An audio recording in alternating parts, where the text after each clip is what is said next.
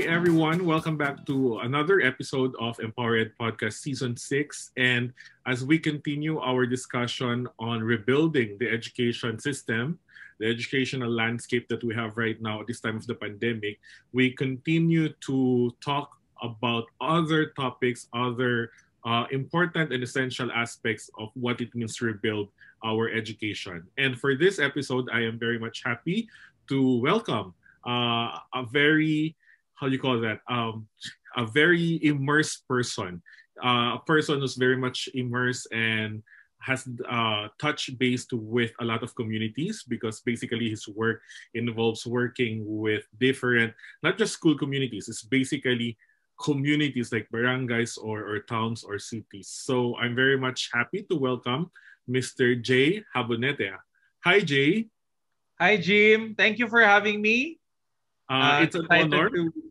It's an honor for us to welcome you here. Just a short introduction, Jay is the Managing Director of NEXUS Innovation Labs at Salle Lipa. So he's also the co-founder of Yellow Boat of Hope Foundation. So he juggles a lot of things to do. He's a new father. Has with a new baby at home right now. So I don't know, Jay, how you're managing those your responsibilities right now. Pero welcome to the show. And first things first, how are you? How is work from home and distance learning working for you in your work and at home? Thank you again, Jim. I'm excited to share. Hopefully, the lessons that I'm going to share are valuable for everyone. Yeah, it is. It has been a very challenging past few months, or maybe almost a year already for us at Dela Salipa. And of course, for me personally, nobody expected 2020 to be, that kind of year. And we're still living with the pandemic. But I guess I'd like to share this that, even though for a lot of people, 2020, they would say is a sad or difficult year. It's a year that I got married, and I also my first son, my first child was born, baby Kenzo. So for me, 2020 is a not even bittersweet. It's really a wonderful year. I became a dad. I love being a dad to Kenzo. But of course there are struggles, and I guess for a lot of other parents out there. I'm lucky that I was just talking to Jim earlier that a lot of I'm sure a lot of parents. I have a sister in Cebu, and she's struggling with her two kids in grade school because of the the projects, the assignments, and of course the keeping up with the online modules. As for me, of course, the household chores.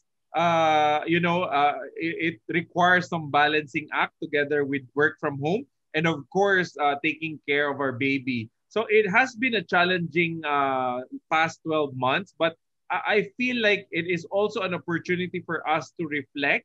And of course, I think one of the key highlights is to have a community, both online and offline. I've joined, communities on Facebook about, how to be a dad, how to be a parent. I've even I read some mom blogs as well, so that we know that we're doing things right. And I guess in terms of education and distance learning, I guess as a school administrator, it's very important to be aware of these challenges. Our teachers, our other school personnel face challenges at home. I was just speaking to a colleague. When she is very focused at work, she forgets sometimes that she's cooking lunch, so it got burned. So it's good that there are food apps that you can order food online. But again, I think there are while distance learning or remote learning has advantages, of course there are also disadvantages. So we have to be very conscious of these changes that are happening. Thank you so much, Jay. Thank you for that insight on your personal experience right now. I think it resonates. Not 2020 in general has been very challenging, but yeah, like what you've said, we reflect on the little happiness for you, grand happiness. Congratulations for being married and having a newborn baby. That's a good thing. It's not just a silver lining; it's actually maybe the highlight of your year. I like that. I like what you've mentioned about reflection. I think if there's one thing that 2020 has really pushed us, I mean, the pandemic itself, not just 2020, it's really more of reflecting on the structures that we have. Like what you've said, the role of parents, the role of students, teachers, administrators. Um, Not everything was thrown out the window, but we were forced to stop, pause, maybe, and think about it. And you mentioned about your engagement with the community. Jay, we're very much familiar of about Yellow Boat of Hope Foundation. I love the story behind it. I'm so proud of the work that you have done. Um, Given your experience and touching bases with communities, what is the role of the community right now? I mean, like we've heard stories from schools, from administrators, from teachers. But if we want to rebuild education, we must involve the community. So can you share us your thoughts about the role of the community in supporting the schools, especially public schools, like I think it's all very schools? important, the role of a community or a tribe. I guess, I forgot to mention a bit about Yellow Boat. So, of course, that's an additional, work that I had to juggle during the pandemic, during the last few months. But, we've been, over the last 10 years of Yellow Boat, we've been able to build a tribe, really a community or a village who are passionate about raising kids, about children's education. And we're very fortunate that we have this community. And for me, it's very important because like when the pandemic started, especially the quarantine, the quarantine protocols or policies came into place. A lot of kids were stuck at home and of course together with their parents. So we immediately brainstorm and had discussions with our community members, because most of I would say 90 to maybe 99% of Yellow Boat communities are around public schools and public school, and the community leaders are public school teachers. And so the fundamental challenge became, of course, access to technology, access to the online module. So we were able to bring about, we also have a lot of community of donors and companies, corporate partners. So we were able to raise funds so that we can bring printers. As you know, a lot of our communities are in far-flung communities. So even if we can give them a tablet or a computer or a phone, some of them, there's no telco signal. So all the best way for them to learn, without face-to-face learning is, for the printed modules to be brought to them. So I think for 50 of our 200 communities, we were able to reach out immediately within the first few months of the lockdowns of the quarantine. And of course, that effort is still ongoing. Of course, you might have heard his. We work with Power Mac Center as well. So they launch a donation drive for people to come into the stores to donate their old gadgets. So we were able to raise, I think, around 400 to 500. And we've sent this out to deserving beneficiaries, both public school teachers and students who have no working gadgets, and we were able to bring it to them, and they're now using it for online learning. So that for me, it's very important to have that community because, of course, the government, the Department of Education, and of course the local officials, though there are resources that are at their disposal, it's not enough.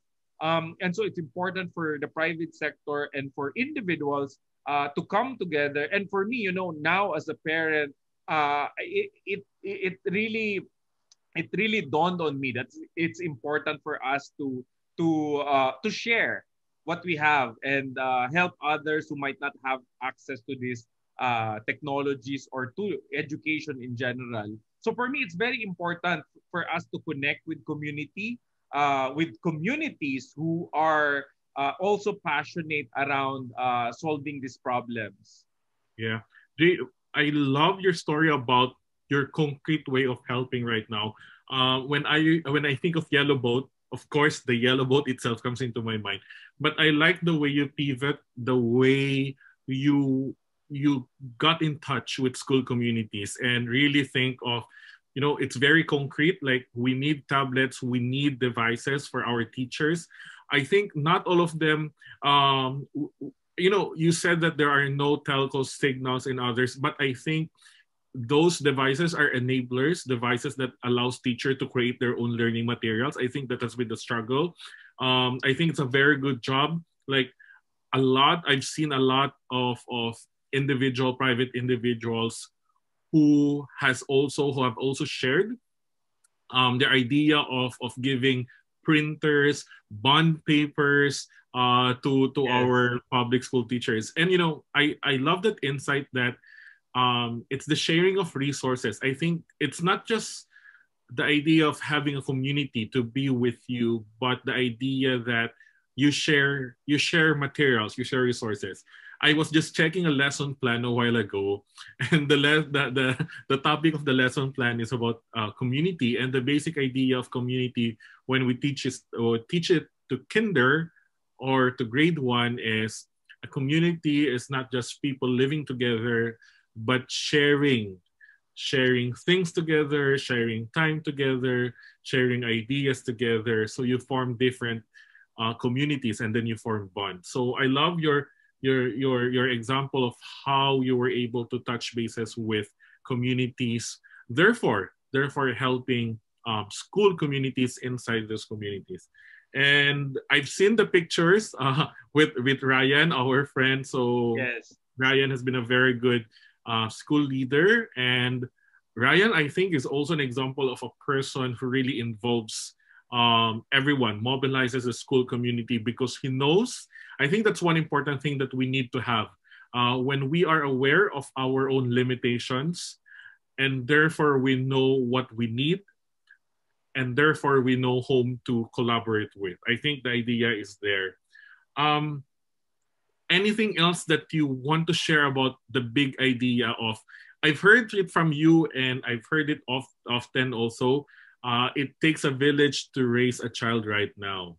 So Jay, how do you interpret that right now at this time around? Well, I think even if there's no face to face, I believe it's an old African proverb.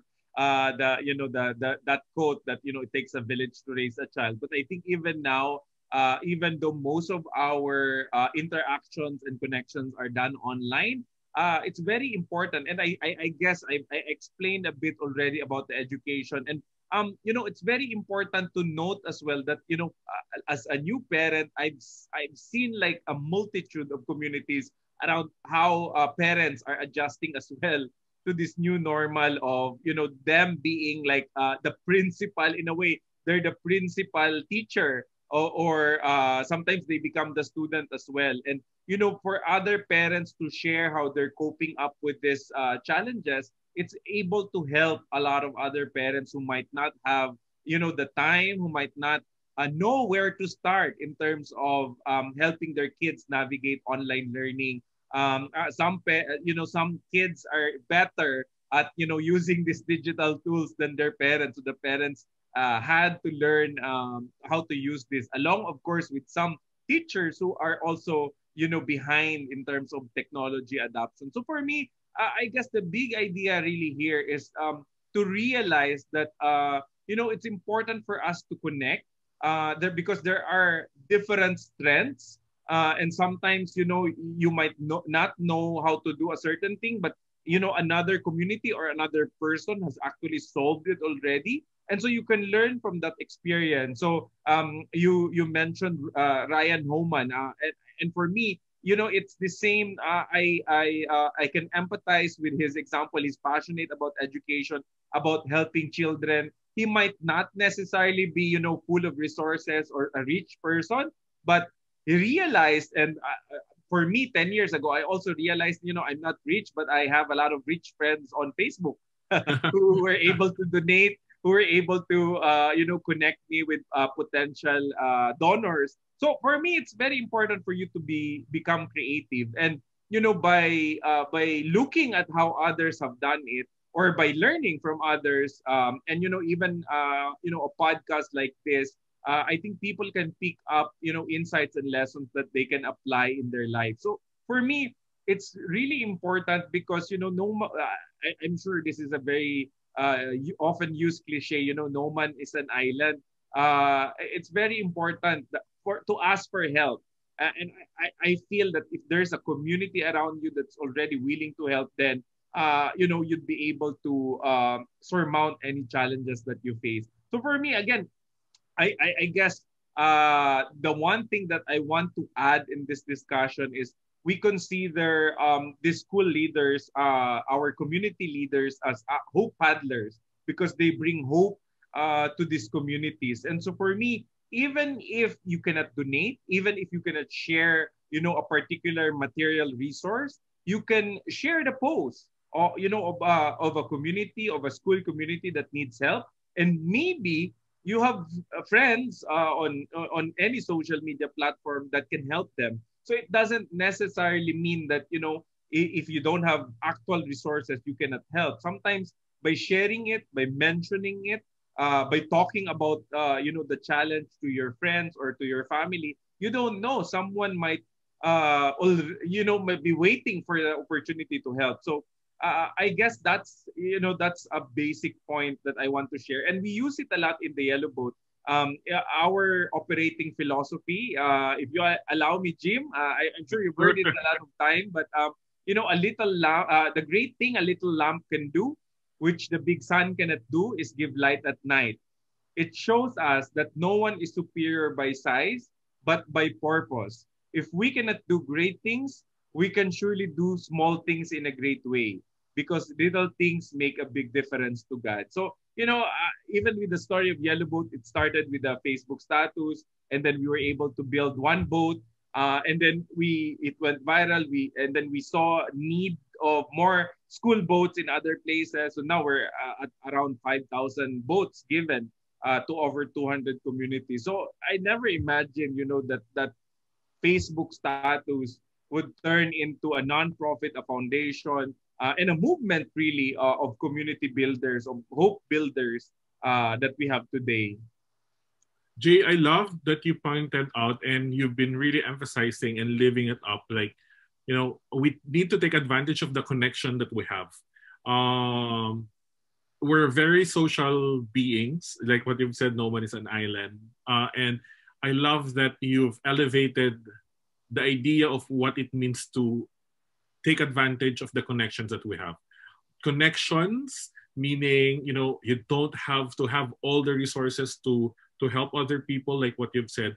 But even virtually, like a Facebook status, I think this is the time to really push the idea that we can use technology for social good. Yes. Technology has been frowned upon by a lot of people because the negative effects or disadvantages. But like what you've said, and that what inspires me actually in terms of technology, and I've used it often in my example when I speak to people. I've often pointed to your story, to the story of Yellow Boat of Hope, that Facebook is not at all that bad. It's what we do with Facebook that makes it good. How we use it. And yes, and regardless, it's a tool. It could be a knife in the kitchen. It could be a knife for maybe stabbing someone. We don't advocate that, but the idea is there. Regardless of what the tool is, it's how we make use of it that really matters. And thank you for pointing that out. Jay, last thoughts. We are now the last part of our discussion, and I love to hear your thoughts about those. Maybe we have educators or school leaders out there who want to connect, who want to collaborate with other people, but they might be experiencing some, the Filipino culture of hiya, right? The hiya to connect. They're a little bit shy to go out there. A message to those, maybe an encouraging message for us to further strike connection and really build on the idea of community. Well, for me, I don't have one advice to give them, but I guess what I want to share with you is that if you feel that there's a compelling need or there's a compelling problem that needs to be solved in your in your neighborhood or in your community, I feel like you have a responsibility to share it, or in a way to pitch it to people, so that you can build a community that will help them, because there might be no one else who might have seen that problem, or who might have an interest in solving that problem. And if you are that person, it's very important for you to feel the responsibility, because it means that you saw a need, you can empathize, you can put yourself in the shoes of another person, or of a community. And that's a special quality, that's a special skill. Not everyone, that's why there's a huge growth on training programs around design thinking, self-awareness, empathy, because people realize it's not naturally incumbent upon on people to be able to put yourself in the shoes of another. So if you have that nagging feeling that you want to help, just start with a little thing. I To be honest, when I first posted the story of the swimming kids, it was actually so that I was hoping someone will see it and do something about it. I never imagined that the one of the first donors said, "What are you gonna? Here's he pledged a certain amount, and he said, but what are you gonna do about it?" So for me, it starts with caring, and if you have that urge, just start a conversation. Maybe talk to a friend that you trust, and just talk about the particular problem and what you want to do about it, and then just start from there. And then if they don't want to listen, then move on to the next person. But since the digital tools are there, I think there's always someone who's listening. I don't think you would go on Facebook or Twitter, or on any other channel if you don't have a friend. So post something, and then you don't know, someone might respond, someone might, if it's a need, a resource that you need, maybe someone, and that's what happened with Yellow Boat. I just posted a story, and then and now there's a lot of examples. There's people donating for medical bills. There's people donating for shoes, for sleepers. There's a host of examples about people helping in little ways, donating old books, donating old learning materials, donating even gadgets. So for me, all it takes is for you to you know to to to get some courage and start a conversation with someone. Just talk to a friend. Maybe if you do an inventory, you already have a friend who is into this, into helping, into starting fundraisers, into in my network. I see a lot of people. After a disaster, they would raise funds. They would go to the supermarket, and then they would pack it themselves and then distribute it to the affected areas. So for me, if you have that kind of friend, maybe you can consult with them, you can talk to them. But remember, especially if you are a teacher or if you are a school leader, you have a responsibility if you see a particular problem. And for me, it's very important, because if you won't act on it and nobody else sees that problem, then that problem will fester, will continue to exist. So for me, it's very important. And as a last note, again, don't be afraid, of failure. Don't be afraid of making mistakes, because that's part of the process. Failures are stepping stones to success. If you talk to this person and they're not listening, they're not interested, then just go talk to another person. If in sales, I used to be in sales, there's usually a certain percentage. They call it the law of averages. You need to, even in fairy tales, there's a story about, the princess has to kiss a lot of frogs to find his prince. So it's the same in life. You do need to talk to a lot of people to find the right person. But just take the first step. You might not see the whole staircase, as Martin Luther King said, but just take the first step and then you'll see it eventually. Yeah. I love your words of wisdom, Jay, that really puts forward just my final thought also. It's really about, working together, sharing your problem, sharing your thoughts, makes the problem a lot easier.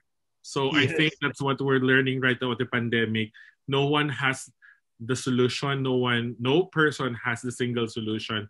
And like what they've said, we have to be in this thing together so that we can find better solutions and help our school communities out there. So thank you so much, Jay. It's been a wonderful conversation with you, and we hope to listen to you more, to get inspired and to know more about your work with communities around the Philippines. So thank you so much, Jay. It's been an honor. Thank you also to our listeners, to our audience right now. Thank you for sticking with us at Empower Ed, and continue listening and supporting our podcast and our video podcast at YouTube channel. So we will wait for you. We will see you again for our next episode. Our last episode is the one that will follow after this, and we hope to see you more often. Thank you so much, everyone, and stay safe. Bye, Jay. Bye, Thank you, everyone. Jim, and thank you everyone for listening.